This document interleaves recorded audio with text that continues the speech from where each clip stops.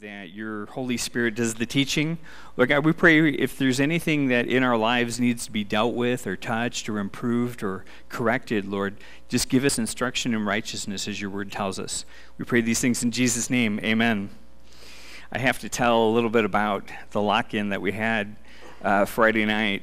How many here are the youngest in their family where you had siblings that are older? Okay. So we're over here on this monitor, got the Xbox One hooked up, and we're playing, it's called soccer, so it's soccer while you're driving a car, and it's a team sport, so you get two teams, right? So it was awesome. I mean, I'm just loving it. I'm sitting over there, and they're not in the sanctuary, so it's okay. But my older son is playing. My younger son's 11, that older son is 13, and there comes a few key points where my youngest son is able to score a goal just like at the last final second. And I have to tell you, when you're the youngest and you do something over your older brother, there was a look of triumph on his face. I never saw a grin as bold as Cole was just like, I did it to you. You went down. And I don't know how that applies to the Bible, but it was a great moment. So let that be a blessing to you. All right. We've been looking at the woman at the well in John chapter 4. Where was she from? Samaria. And Jews have no dealings with Samaritans. So Jesus in the King James, Wanda, had a must-needs-to-go Samaria moment. And most Jews would even avoid, even 1 or 2 days travel, avoid going through Samaria. Remember that Samaritans had a mixed belief system of Judaism and pagan beliefs, and so they really disliked Samaritans more than they did Gentiles, and that's saying a lot. So long story short, Jesus meets this woman, and she arrives at the heat of the day, and that tells us that normally women in that culture would have gone there to have a conversation. It would have been social. And so we get the feeling, because Jesus talks to her and identifies that, well, in fact, she's had 5 husbands, and she's living with a guy right now, and she's unmarried. And so we get the sense that there was shame in her situation. She was probably an outcast from the area in which she lived, but she wasn't to Jesus. He didn't cast her out. He doesn't cast her aside. Now, when he shows up, he asks her for a drink, but the tables turn. And what he's trying to do is he's trying to give her living water. It's an illustration. Today, that well that they have excavated, or I believe might be still active, is 75 feet deep. And so, she asks, sir, you're going to give me living water, and you don't have a ladle? Are you like Stretch Armstrong? How are you going to pull that off? And what he's doing is he's moving from the physical need to the spiritual need, okay? So the tables have turned in our study, and now she's asking for a drink. And, when you have been married 5 times, and you're living with somebody and you're not married, she's still thirsting. She's not satisfied. So it's interesting, Jesus had an appointment with her, a divine appointment to meet with her. That's why it says he must needs to go to Samaria. And so here's the thing, though. If she doesn't get confronted with her sinfulness, then she's not going to be excited about the cure. And people need to know that they are sinners, that everybody, if you've got skin on, you fall short of God's word. Even the best person that you know has lied at some point. They've taken something that isn't theirs, and so everyone's in need of a Savior. And so, again, if she isn't confronted with her sinfulness, then she's not going to be excited for her need for a Savior. And that could be addressing some people here this morning. And so her Savior goes to confront her. And the reason that he brings up her sin, I believe, because he says to her, go call your husband. And she's like, I don't have a husband. He's like, that's right. You've had 5, and the one you're living with right now isn't your husband. And so she begins and says, sir, I perceive that you're a prophet. This isn't the conversation I walked into. And he has to confront her about her sin, because let's just say that he doesn't, okay? Let's say that she receives Christ. What we know from our walk with Christ is that later on, the devil is going to whisper in her ear and say, oh, you're not really saved, because if only God knew your dirty little secrets, then he wouldn't have accepted you. And that's not truth, right? So, Amazing Grace, we sing that song, and it says, Amazing Grace that saved a wretch like me. And that's for all of us. We were all lost, and now we're fine. We were all blind, but now have been set free. And so, if you're a believer here this morning, and you realize how far that God has brought you from where you were before Christ, it doesn't lead you to condemnation. I hope you know that this morning. It actually leads you to truth and a greater love, and you realize how broad his forgiveness is for you. Amen? So we're going to pick up in John 4:19. Again, the woman said to him, Sir, I perceive that you are a prophet, because you just told me very personal things about my life, and, well, I've never met you before. And this would actually rank him a little higher than a prophet. And remember, she asked before, are you greater than our ancestor Jacob? And so, yes, he is. And so he's getting her on that path. Verse 20, our fathers worshipped on this mountain, and you Jews say that in Jerusalem is the place where one ought to worship.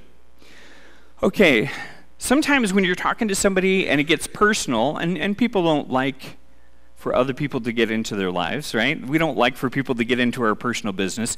She could have been pulling like a detour at this point, okay? She could have been trying to bring up something to kind of get him off track. We don't know that, okay? But what she does ask, again, is, basically where is it right to worship? And her locale is actually Mount Gerizim, and that was the place where the Samaritans actually worshipped at that time, and they offered blood sacrifices actually there. And so they built their own mountaintop on Mount Gerizim, and so the question that she asks is about a rival worship system. That mountain stood there, that temple on Mount Gerizim stood there till about 129 BC, when a guy named John Hyrcanus destroyed it. He was a Maccabean ruler. And so they had no temple at this time that this occurs with Jesus, but again, they're still offering blood sacrifices every year on top of that mountain. In fact, they still do to this day. And the last statistic I saw is that there are actually between 600 and 700 Samaritans that are still alive today. So they're still doing that today. Now, the point that I want to make here this morning is that her own religious background tainted her view of God, okay? Do you guys remember which books of the Bible the Samaritans believed in? It begins with a T. The Torah, right? So they believed in the first 5 books of the Bible, but they didn't believe in all the Old Testament, so they only had partial revelation, right? Okay? So she needs more information, and there are going to be people that come in here Sunday morning, Wednesday night, and that's where we can come in. Right? We can point them to the Word of God to help them to get better revelation in their lives, okay? Now, all of us in this room have been shaped by our upbringing. I mean, whether you were raised Christian, some people are raised without any religious experience at all. Some people grow up in a legalistic religious system, and sometimes it can be very hard to overcome our traditions. I'll give you an example of a tradition. Why do we pray with our eyes closed? Because we just do it. There's nothing in the Bible. In fact, there's a lot of different physical ways that people pray in the Bible. A lot of people will raise their arms to heaven or whatever. But it actually originated, I think, because teachers in kids' church wanted to make sure that kids were being in line, close your eyes, stay away from Susie, kind of a thing, okay? But we all have traditions. Okay, and sometimes those are very hard to overcome. For example, people will expect a pastor to wear a suit, or that we have hair combed a certain way or whatever, not listen to Nirvana. I don't know, there's a lot of things that we just kind of impose because we think that's the way it's supposed to be. But what this woman is going to find out as an example is that worship isn't confined to a place. Just in case you didn't realize, this church is just a building. It's just the sheep shed. We are the church. So worship for us can happen anywhere. not just in this building. So let's look what Jesus said. In verse 21, Jesus said to her, "Woman, believe me, the hour is coming when you will neither on this mountain nor in Jerusalem worship the Father." And then he says, "You worship what you do not know. We know what we worship, for salvation is of the Jews." Now, if you catch this, you'll catch the heart of Jesus. And it's something that we should all pick up on. He doesn't say, "Woman, you floozy." Woman, I'm trying to think of a word to say. But he doesn't call her or whatever, He looks at her, okay, in the way that somebody's going to look at somebody's little girl. Because that's who she was. She was some father's daughter. Okay, at some point she was a happy toddler, right? Remember the rules of a toddler? If I have it, it's mine. If I have it handed it to you, it's fine. It's mine. Okay. He doesn't see somebody as just like a sinner without hope. And she did not say to herself at any point in her life, "I want to be a failure. I want to have 5 husbands." Okay? So that's how Jesus sees her, and that's how we are to see people. Okay, and the way that we do that is we're going to read the Word of God, and the Holy Spirit's going to activate that inside of her. So in answer to her question, he says, okay, the Jews are right to worship in Jerusalem, but that's about to change. Verse 23. "But the hour is coming and is now when the true worshipers will worship the Father in spirit and truth, for the Father is seeking such to worship him." So again, she had been confining worship to a place. Jesus says it's not about the place, it's about the person.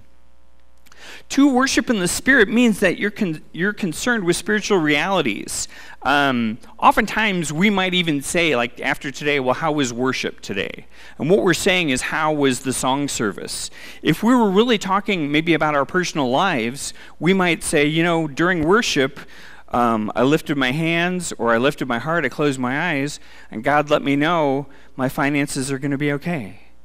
If we're going to talk about worship, we're going to say, for example, I've had this resentment, or I want to slap my boss, or my neighbor, or whoever, or, you fill in the blank. And then God said, be still and know that I'm God. In fact, do a Psalm 4:4. Go get quiet on your bed, and then just meditate on me, and I've got the answer for you. And that's what happens during worship, because it's communication between me and God, and you and God. And so it's a process, but it really has very little to do, thankfully, with how well we play music, praise God. But it's really personal. Okay, so you're concerned, number one, to worship in spirit means you're concerned with spiritual realities, not with outward vestiges, if you will, or trappings. Now, to worship in truth means that we're going to worship according to the Bible. There are a lot of people that take a lot of liberties, during a service. I've heard of churches where people are like laughing in the spirit, or barking like dogs, or a lot of these kind of interesting things. And then they don't even get to the Bible. They don't even get to the Word of God. So we need to worship in spirit and truth. It's important that we do it biblically, right? Okay. So, and not only that, and I was talking to a brother just over the weekend that's going through a hard time, and one of the things he told me is that he doesn't want to be fake when he worships. He doesn't want to sing words and say, "Oh Lord, I love you, and I'll do this to you, with you forever," kind of a thing. He wants to make sure that he's being real with God, and I respect that, because I know God does, and God knows his heart. And the truth of the matter is that God will get him back to that place to where the words line up with his heart. Okay? So verse 24, God is spirit, and those who worship him must worship in spirit and truth. And the woman said to him, "I know that Messiah is coming, who is called Christ, and when he comes, he would tell us all things." So that lets us know that she has religious knowledge. Has it been changing the way that she's lived? No. That's the greatest evidence. If you have debate with people over creation, evolution, how can God allow evil, these kind of things, those things have their place in our society, but the truth of the matter is the greatest evidence for the working of God is a changed life. And so a lot of times we're helping people with vocabulary terms. Tonight we're going to have a testimony. What in the world's that? testimony, hang out and have donuts and coffee afterwards. We call it fellowship. Fellowship, we have to kind of define the term sometimes. But what happens and what's going to happen with her is that Jesus is going to cause such a change on the inside of her heart and her life that it's going to cause her to take action. Okay, and that's, again, evidence, that's fruit that God is doing something in her life. Let's just say that she doesn't change.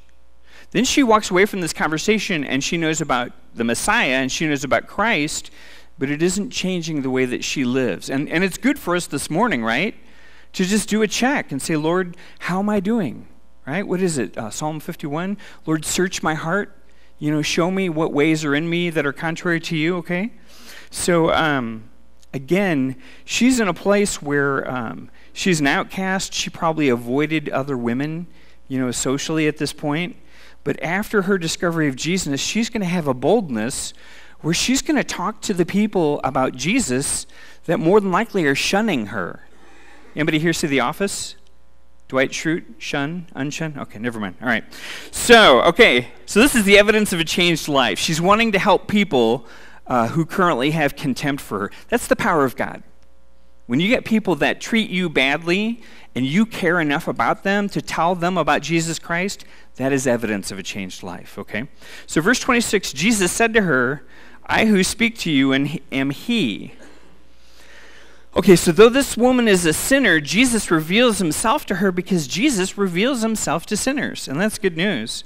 Verse 27, and at this point his disciples came and they marveled that he talked with a woman, yet no one said, what do you seek, or why are you talking with her? And we said last week that a Orthodox Jewish male would not even talk to his wife or his daughter in public. So for him to talk to a strange woman, wow, it's almost like it's a God moment, right? Okay? So culturally, this wasn't done by an Orthodox Jew. And John must have been an eyewitness here, so he would have remembered this kind of shocking event. Verse 28, the woman then left her water pot, went her way into the city, and said to the men, come see a man who told me all things that I ever did. Could this be the Christ? So the jar that she came to fill with natural organic water is empty, but the heart that she came not to fill is now overflowing with living water. Now, a miracle greater than, because you guys remember, what was the first miracle that Jesus performed in Cana? Okay, yeah, he turns water into wine.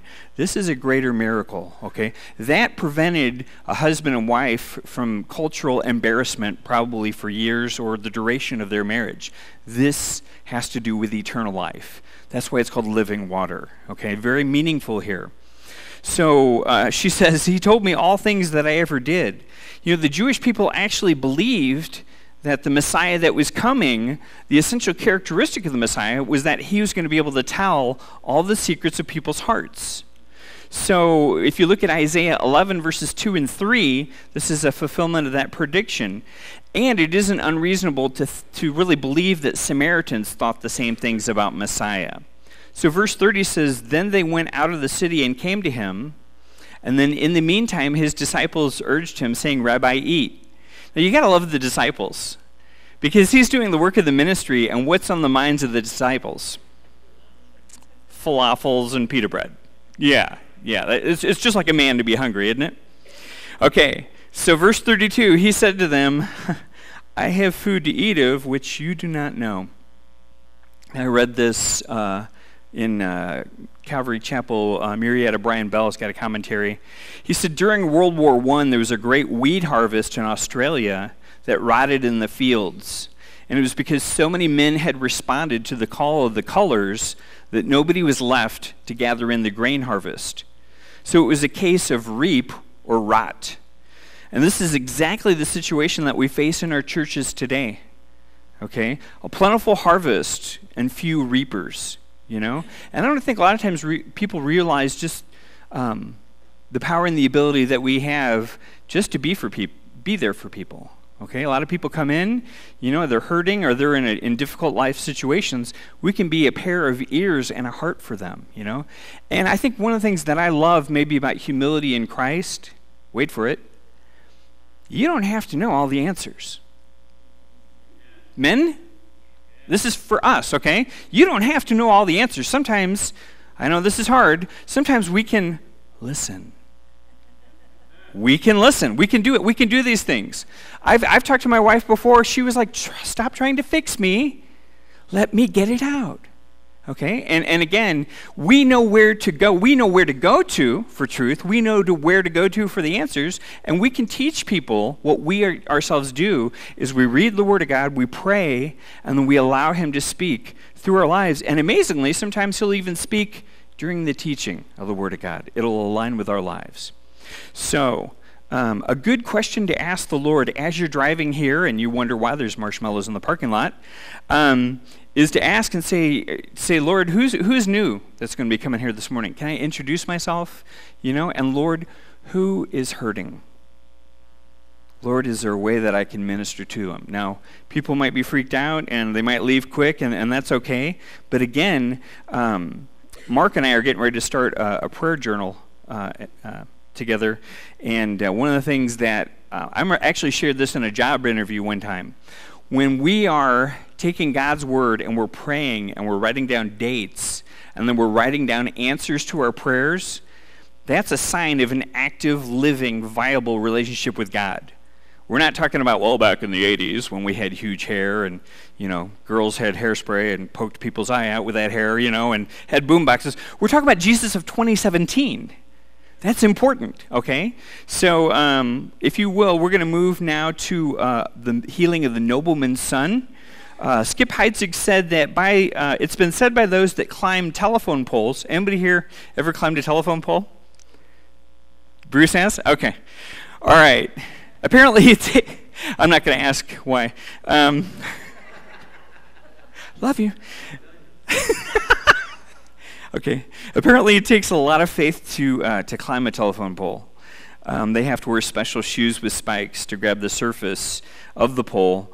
And you're told that you have to trust in the equipment when you're climbing a telephone pole, that you have to be able to lean back into the harness. Now, the problem with that is that it's counterintuitive to being elevated in the air.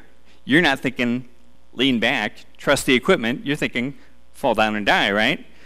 But the thing is that at 40 foot in the air, even though you wouldn't think to do such thing, it makes more sense in your mind to grab whatever's closest to you, but that would be the worst thing that you can do on a telephone pole. It typically takes only one rough slide down a splintery pole before a climber really gets it. And that person will learn to lay back, lean back, and trust the equipment. Okay? The end of John chapter 4 is a story about faith and trust and leaning back and trusting the equipment that God provides. And so we've got a man who's going to ask Jesus to heal his sick son. And the Lord's going to do that, but all the while, Jesus is kind of pushing this guy back to trust in the harness, okay, which is counterintuitive. So verse 46, Jesus came again to Cana of Galilee, where he had made the water wine, and there was a certain nobleman whose son was sick at Capernaum. When you read that word nobleman, it's basilikos, which is a royal official. It's a person of prestigious rank. He probably was one of Herod's trusted officers. Verse 47, when he heard that Jesus had come out of Judea into Galilee, he went to him and implored him to come down and heal his son, for he was at the point of death. So he doesn't go to Herod, he goes to Jesus, of all people, the very source of life. And what we're going to look at here this morning are stages of belief that this man has, because there are stages of belief. So he comes with one stage, but he's going to leave with an entirely different level of faith in Christ. So there's 3 statements of truth that talk about how God develops faith in us. And the first one is, this will be shocking for you, life can be hard. It drives us to Christ. So if you can't relate to life being hard, talk to somebody else that's here. They'll let you know. Life can be hard. It drives us to Christ. Why do I say that? It would appear that this man would not have come to Christ if his son wasn't sick. I'm not saying Jesus caused or God caused the sickness to happen. What I'm saying, the text indicates that this man would have stayed a Gentile. He would not have come to Jesus Christ, okay? So he travels 20 miles from Capernaum to Cana. And, it's interesting, but infirmity, difficulty, or flat-out regular vanilla pain often draws more people to Christ than prosperity. Most people, when life is great and you're the captain of the football team, you're the head cheerleader, yada, yada, that's not typically when you come to Christ. It's usually when things are hard, right? Okay, who here this morning has been drawn to Christ because of difficulty and pain? Okay, there we go. All right. So we read that the man, when it says that he implored Jesus, it means he kept on begging him over and over, heal my son. And if you're a parent, you know what that's like. You would trade places with that kid. So, now this guy is a nobleman, right? We read that? Basilicus, okay? So do you think it's within this man's character to beg somebody else for a healing? Not a chance. Now that lets me know that in order to come to Christ, we all have to deal with pride. Okay? And what pride says is, you know what? I got this. I don't need help. I can live my own life. Okay? And Jesus, the God the Father, God the Son, God the Holy Spirit, God's a gentleman, and he's not going to force you to accept him, okay? But in this life, there will be pain, and what he will do is he will come to you as a gentleman, and he will say, you know what, if you call on me, I will answer you, and I will show you great and mighty things which you know not, is what Jeremiah says, okay? So, this guy is dealing with his own pride issue. All right. You know, it's funny regarding prayer. There are people that I've noticed that aren't believers that will ask believers to pray for their situation. So I don't know if we're like lucky rabbit's feet to people, but bring it on, okay? Let's just be rabbit's feet for Jesus. That'll be our new slogan. Or not. Okay, my wife won't go for that. Okay.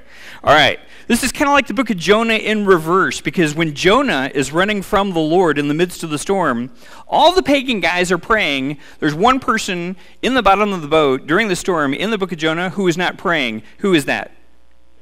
Jonah. Prophet of God, not praying. Prophet of God gets swallowed by what could be, I don't know, a sperm whale or something crazy, something big. And immediately does he pray? No. Yeah, that guy's got a hard exterior. Okay, second point, statement of truth. Christ can be surprising. God wants us to grow. And this man is surprised at Jesus' statement, and this isn't the answer that you want from Jesus. You want Jesus to say, he's healed. But that's not what he says, okay? So Jesus says some pretty interesting things because he's working with people. And we are a quirky bunch. Okay? We're interesting folks. So remember the Canaanite woman that comes to Jesus in Matthew 15:21? Her daughter is demon-possessed. I have so many jokes running in my head right now about kids, but I'm not going to say anything, okay? But in this situation, her daughter's demon-possessed, and this is what Jesus said to her request. It is not right to take the children's bread and toss it to the dogs. Wow! What? What did you just say to that woman? But again, if you're a child of God, he isn't always going to answer your prayers the way that you like it. A lot of times we really help out new believers in Christ when we say sometimes God says no, or even better, wait for it, sometimes God says wait. Okay? We don't want those answers, but, and we've talked about this on Wednesday night in our ministry class, God is in the process. We are looking for wabam results. God is in the process. And here's the thing, something must need to occur in that process for us to grow. Okay? So, notice the nobleman asked him a question, but again, so the nobleman asked Jesus a question, but Jesus answers with you people. Now, the reason he's doing that is because he's in Cana of Galilee. What happened in Cana of Galilee? He turned water into wine, right? So you got people showing up for a fireworks show. Where's the crazy wine-making water kind of guy, rabbi guy? We need to come see this guy, okay? They didn't have internet back then or Netflix, okay?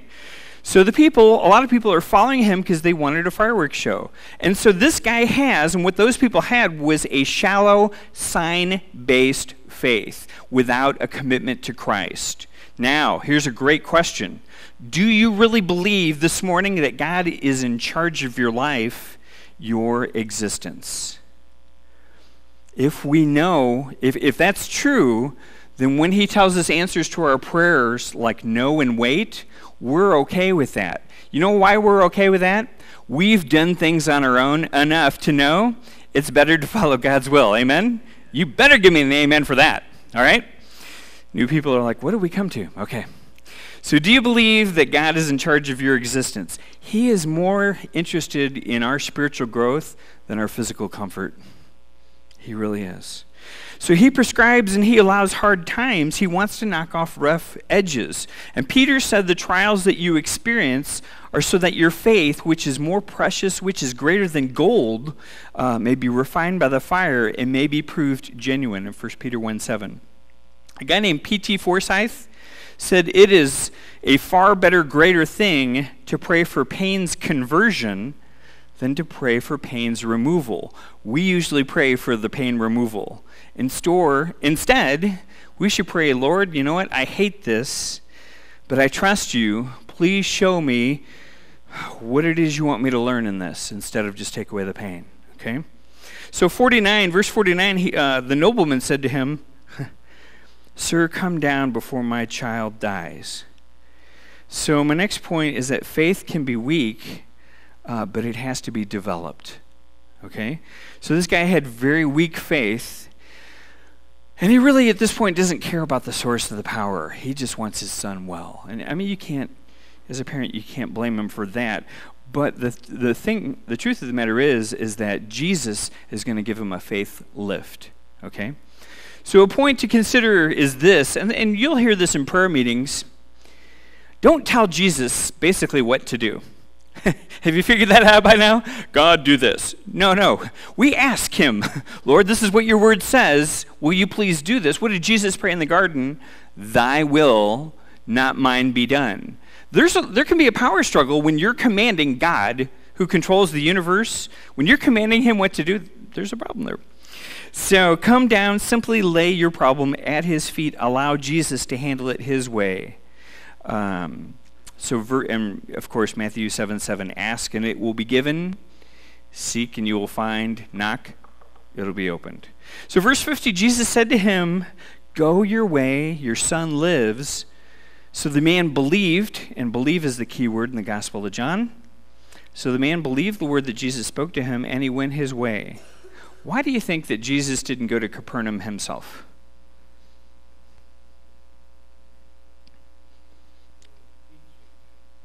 Excellent. He wanted the man to grow in his faith. Absolutely. So standing by and watching as another brings healing requires little faith, but to believe without being there, without seeing for yourself, that takes faith at God's word, and we're going to see this. Verse 51, as he was now going down, his servants met him and told him, saying, your son lives. And then he inquired of them the hour when he got better. And they said to him, yesterday at the 7th hour the fever left him. So the father knew that it was at the same hour in which Jesus said to him, your son lives. And he himself believed, and his whole household. And this again is the second sign Jesus did when he had come out of Judea into Galilee. So Jesus severely tested this man's faith. So it must have been for his own good, right? It was Jesus knew what was best for the man. Sometimes we have to say that multiple times. Jesus is doing what's best for me because I might interpret my circumstances as different, as contrary. Okay? So despite the test, the man took Jesus at his word. And the nobleman, he demonstrates true faith because remember that he booked it to get to where Jesus was, but he walked back. It says, in fear, the nobleman ran from Capernaum to Cana, but in faith, he walked back from Cana to Capernaum. And that's what he wants us today. Because, sometimes you kind of get that hamster wheel going in your head, and you just kind of operate on worry and fear. And it's at that time that you need to interject the Word of God. And so he's going to help us to realize what's important. So now, with our remaining time, we're going to enter into the fourth period in our outline of the ministry of Jesus. This is the first period of the Galilean ministry. So he's returning to Galilee. And then at the end of the section, the disciples will be plucking grain. So we're in Mark chapter 1. verses 14 through 39. Now, what's happened where we're at chronologically is John the Baptist was put in prison because he told Herod, you should not take your brother Philip's wife, Herodias. That bad, okay? That's sin. That not good, okay? And so, Herod has him thrown in jail, and eventually he's going to lose his head, literally. And so that's where we're at, verse 14, Mark chapter 1. Now, after John was put in prison, Jesus came to Galilee preaching the gospel of the kingdom of God. Okay, so Jesus was from Nazareth in the area of Galilee. That's where he did most of his ministry. Verse 15, and saying, the time is fulfilled and the kingdom of God is at hand, repent and believe in the gospel. Okay, what time is fulfilled? We know from studying the triumphal entry, we know from Daniel chapter 9, that after the decree was given by Artaxerxes Longimanus, okay, 173,880 days after that decree to rebuild and restore Jerusalem, we know that that's when the Messiah was going to come in on the donkey, right? The triumphal entry. So not only that, a lot of people will say and argue over whether or not Jesus was Messiah. He had to come at that time that he came. We know that historically. It had to be at that time. Anybody here familiar with the Roman roads? Not the evangelistic tool, but the actual historical Roman roads. Over the course of 700 years, the Romans built more than 55,000 miles of paved highways, which clearly hasn't happened in Missouri. So that was throughout Europe, okay? So there was this expectation from John the Baptist. There was the testimony of Zacharias and Elizabeth. Suddenly with child. You got shepherds talking that Jesus was born in Bethlehem. But the time now is fulfilled. Did Israel receive this invitation to accept Jesus? No, they did not. As a whole, they rejected him. And again, he came lowly as a king riding on a donkey, but he opened the eyes of the blind. He opened the ears of the deaf. He's healing lepers. Romans 11:25 says that blindness is upon Israel, and thank God for this, as Mark read the verse this morning, thankfully until the time of the fullness of the Gentiles is complete. Apparently, we are all Gentiles here, okay? What does repent mean? Does it mean feeling bad for something you've done? Is that repenting? No, it means to change direction, right? Okay. And it's actually a two-step for all you country music fans. It's a change of mind that changes the direction of your life. You can't turn to Jesus unless you turn from your sin. Okay, so reject the idea that you can hold on to your sin with one hand and take Jesus with the other. Now, I'm talking about the sin that hasn't been forgiven if you haven't accepted Christ, okay? We all, newsflash, we all commit sins. Talk to our spouses, okay? So, but what I'm talking about is the difference between you spending eternity in hell versus heaven, okay? So we're going to look at in verse 16, because Mark is just a wabam gospel writer, we're going to look at 4 fishermen called his disciples. Verse 16, and as he walked by the Sea of Galilee, he saw Simon and Andrew, his brother, casting a net into the sea, for they were fishermen. So what I love is that it appears that Jesus picked average, everyday, working class guys to minister. He didn't go to Harvard, have a cup of coffee, okay? He didn't look for the religious elite. He looked for hardworking guys. Peter was identified later by his accent. So these guys were Hicks, probably from the sticks, right? It wasn't a creek, it was a crick. Okay. Now that I've offended everybody, okay? This way, when God works, God gets the glory. It's not like he got Gamaliel and Nicodemus and, just like everybody, from college. He takes everyday average working class people. So verse 17, then Jesus said to them, follow me. We love this. I will make you become fishers of men. And they immediately left their nets and followed him. Now, Jesus did not invent the term fishers of men. It was actually a common description by philosophers and other teachers who captured men's minds through teaching and persuasion. But you would say this is a simple challenge, but basically what they're doing is they're saying goodbye to their lucrative fishing business and spouses and saying hello to Jesus for 3.5 years. So we can't follow Jesus unless we're willing to forsake our own plans and wishes. And that's why James 1:8 says, a double-minded man is unstable in all his ways. So since we're in Missouri, we need to look at some fishing tips, right? I love this one. Don't keep telling only old fishing stories when your boat was full of fresh fish. We're talking about evangelism here, but I love it because a lot of times we can paint our past with a very interesting brush. Well, back in the day when Jesus really moved, this is what men did when men were really Christians. Now we're just fake Christians. No. Fishing is telling your story. Everybody in this room has a different background. You grew up under different circumstances, okay? That's the story that you share. Learn to enjoy fishing by fishing. A lot of evangelism, especially if you're going to spend time with people, is simply describing how you're living according to this font. Because a lot of times people are looking at it like, well, this is kind of like social studies or something I fell asleep to in high school. No, if you follow Christ, you will have a living, vibrant life, okay? There are many people that will attest to that.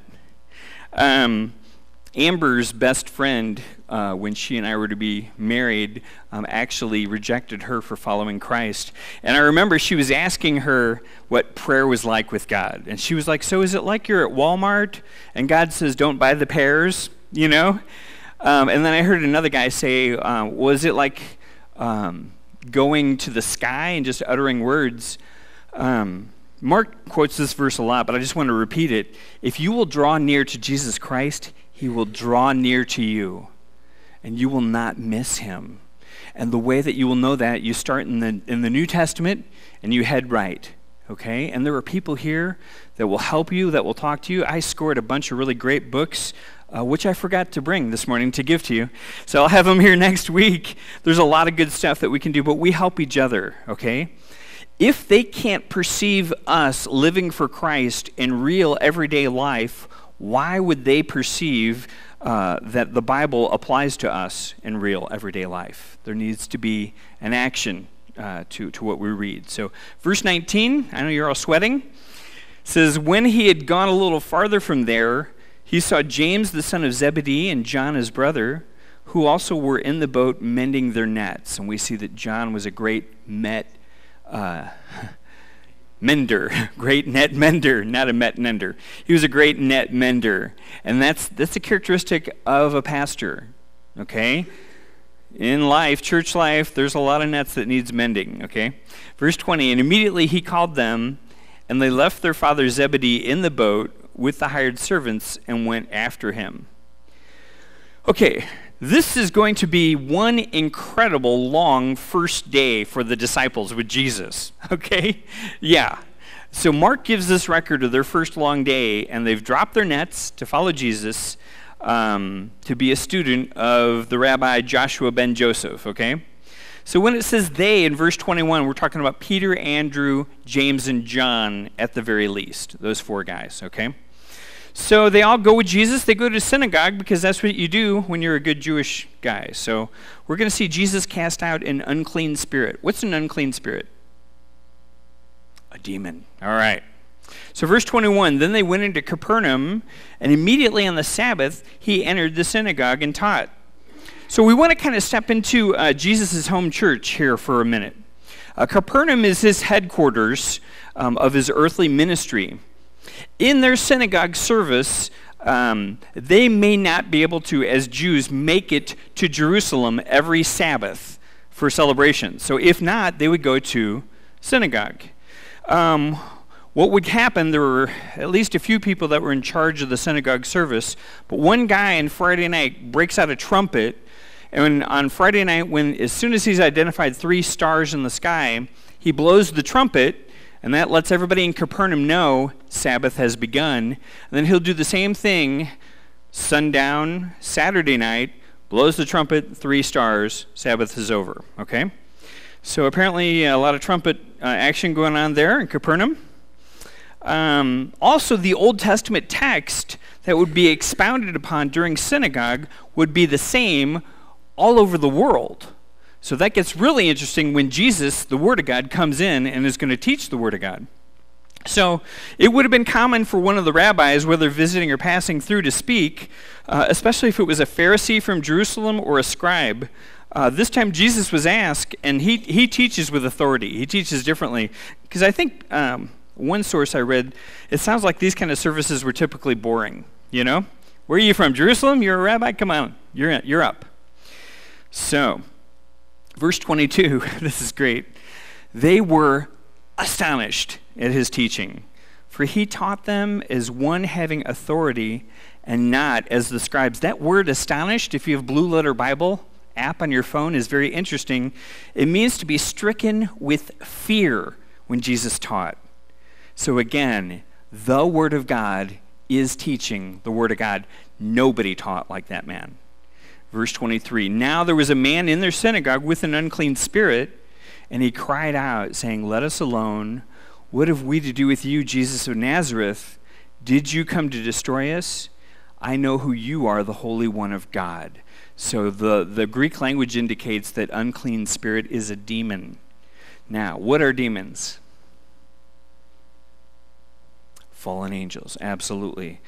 We read about the fall of Lucifer. It's real easy to remember. Ezekiel 28, Isaiah 14. Okay? Ezekiel 28 tells us that he fell. Isaiah 14 tells us why he fell. He wanted to be like God. And you read the I will statements in Isaiah 14.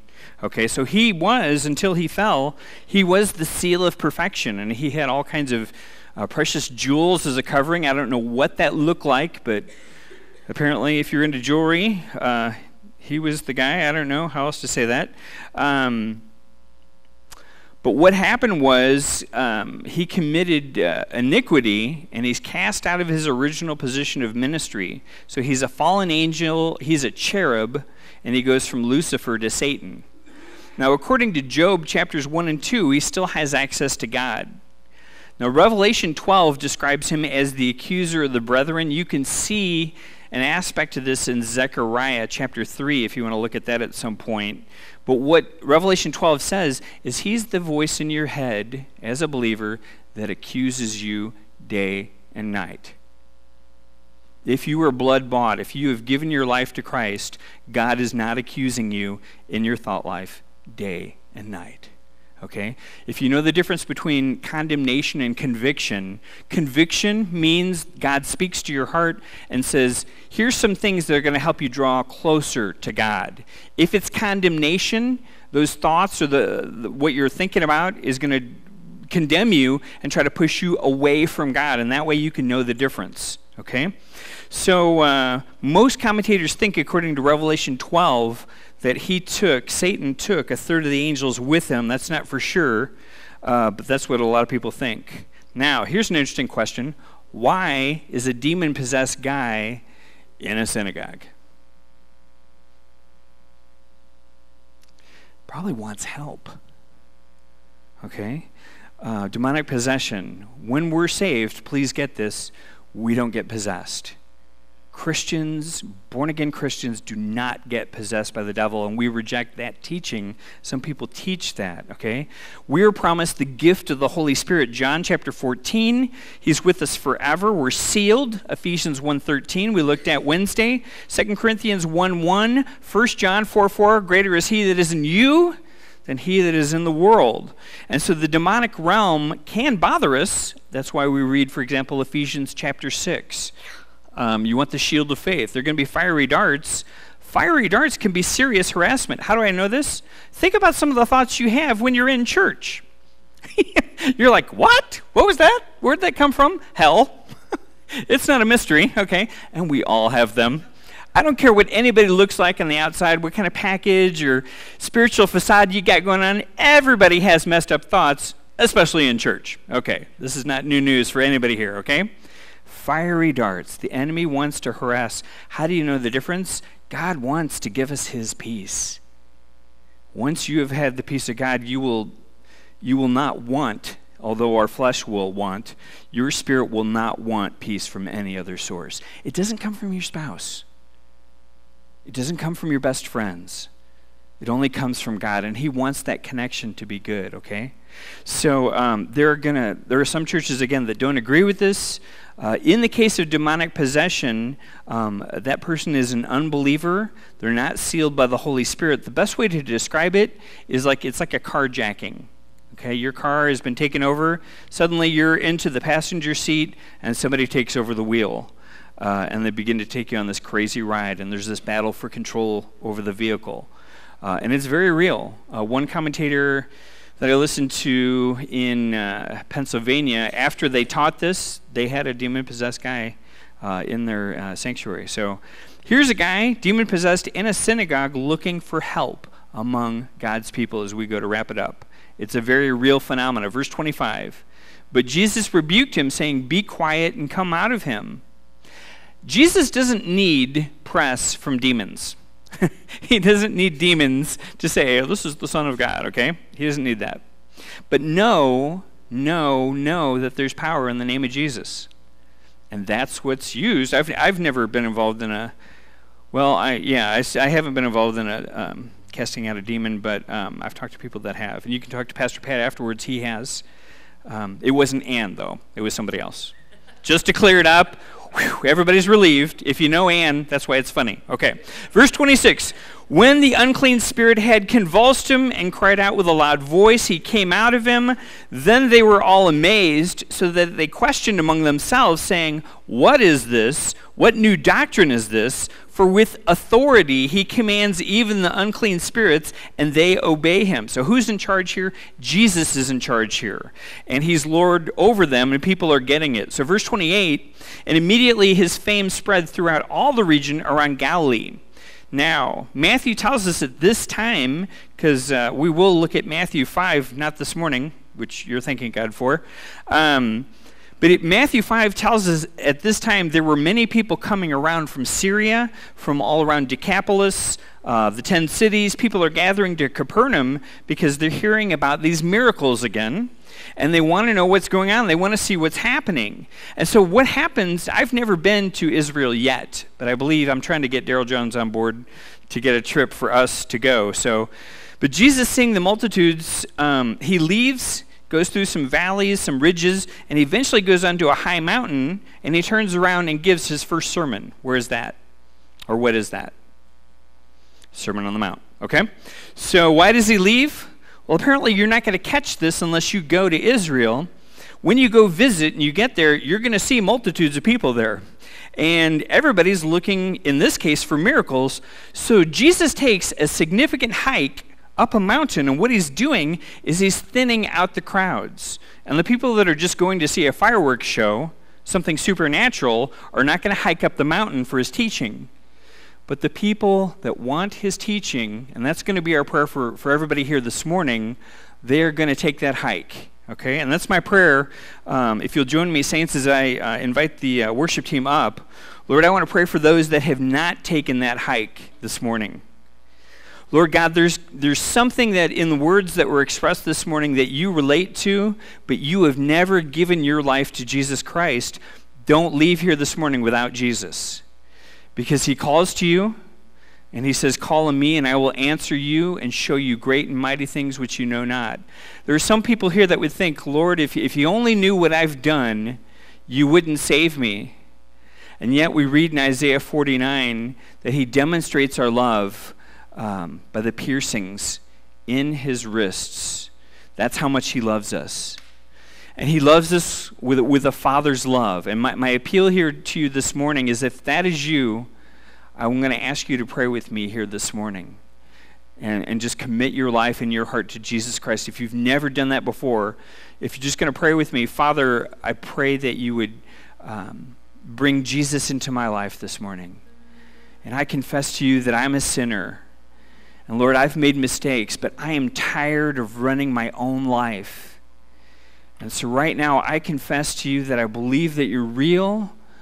I don't understand all the Bible. I don't understand how these things work, but I know that forgiveness of sins is the living water that I need in my heart. If that's you this morning, I pray that you will again echo this prayer. Ask Jesus to come into your heart, save you from your sins. We're not going to end there this morning. Because for those that know Jesus, there are people here this morning that have been beat up. And there's an opportunity right after this last song to come up front and pray. Join together, just another man, another woman here, so that we can pray for you, because we want to see you restored. We want to see you lifted up above your circumstance, above the things in your life right now that are difficult. We just pray these things in the power and authority of Jesus' name. And everyone said, amen.